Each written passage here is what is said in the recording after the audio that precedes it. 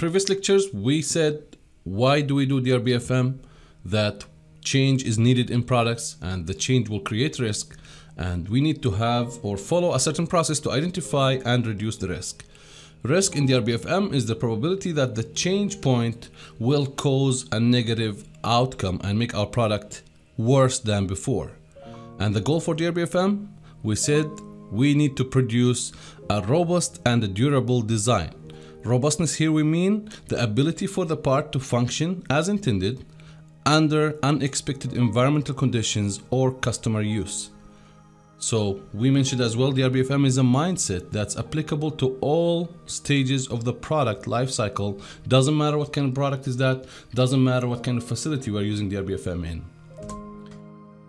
So we see as a part of the DRBFM concept and philosophy, new design is a good design. We say change could bring problems, but in a positive way, we say new design is a good design. Well, it's a good design after you follow a certain process. So DRBFM adopts the GDQ process that we discussed before. We ensure that new design is really leading to a good design. Now moving from new design to good design, in this flow chart we can tell when or how can we go from our current design to the good design and the new design that we are looking for. So we have the current design in here. Well, the design will make change and that change will produce a gap. Then eventually we will land on our new design. Firstly, we follow the traditional methods and skills that will basically only fill partial gap of the product difference between the old and the new one. And the traditional methods will solve part of the problem. You can deliver a new design, but it's not necessarily a good design. And we know traditional methods involves design standards, recurrence prevention, and using the lessons learned and previous experiences from the past products that we produce. Then we follow the standard quality check and the quality assurance processes using surveys and customer feedbacks and so on. Then we use the known performance requirements like going to the lab, doing certain tests, having the samples to be handled to some customers and getting their feedbacks and so on. Then what we care about, traditional, as we said, cut part of the problem, while in our journey from a current design to a good design, by implementing the new changes, we need to follow the DRBFM process to be able to reach the perfect stage of the new design. So firstly, you follow the GDQ repeated process or iterative process. So you visualize the parts, subparts, assemblies, and sub-assemblies. Then you will study the impact of this change on the neighboring parts, neighboring sub-assemblies, and neighboring assemblies. And eventually, if your product is implemented in a bigger system, then you want to know what are your neighbor systems that are there and how does your product is affecting them in a good or a bad way. So you reach that through good discussions and good discussions and good discussions over and over again. I'm not saying meetings that waste time, but productive meetings that are going toward a certain goal to be able to solve or to study certain parameters of that product.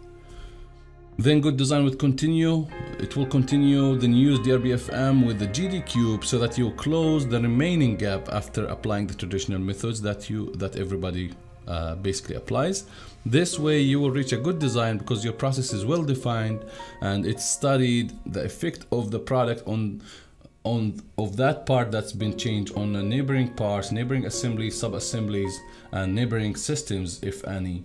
Then this way you will reach a good design with the least possible risks along the way. So the traditional methods we see here, you're going from passive to active. That's the traditional process for design, but the DRBFM is considered a proactive process, applying GDQ process and the DRBFM methods that we will learn as moving forward. This way you move from current design into a good design. If we take an overview for the DRBFM, so DRBFM is a structured method that identifies the critical discussion points in preparation for design review. As we said, we are having good discussion over and over again. That's considered a design review. So you're meeting with the experts, meeting with the related engineers, related employees, and the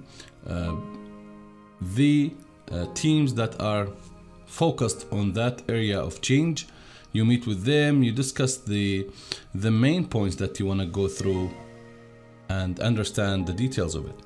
So you focus on change points. As moving forward, we'll understand the visualization, change points, and the change matrix and so on. So those change points, using the RBFM, you will be able to identify which parts or which part of the assembly that I need to focus on in my discussion to be able to avoid any future problems. You do that by analysis and critical thinking. Then you make active discussions and comparisons with similar or previous models so that you can detect as much potential problems as possible. What's the output of that process? You will get eventually a robust design and improved visualization and illustration of your past problems or of your design. How did you move from a normal design change to a good design change? If you want to talk about the DRBFM benefits, firstly, the DRBFM help you to manage the risks that are happening from change.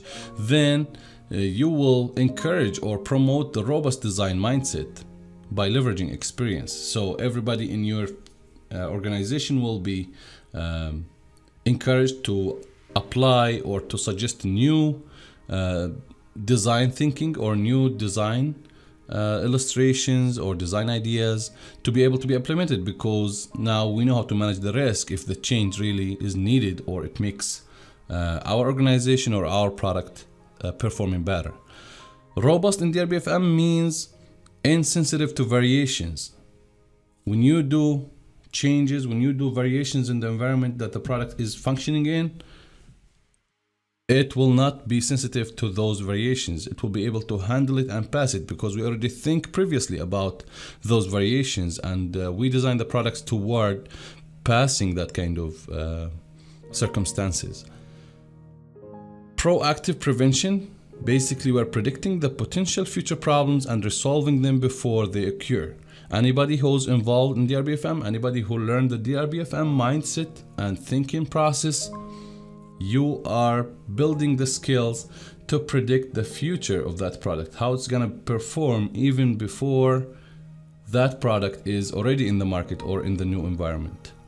This way you'll be able to identify any future problems, and you will be able to design a durable and robust design and product that will be functioning as intended and serving the customers and getting their satisfactions.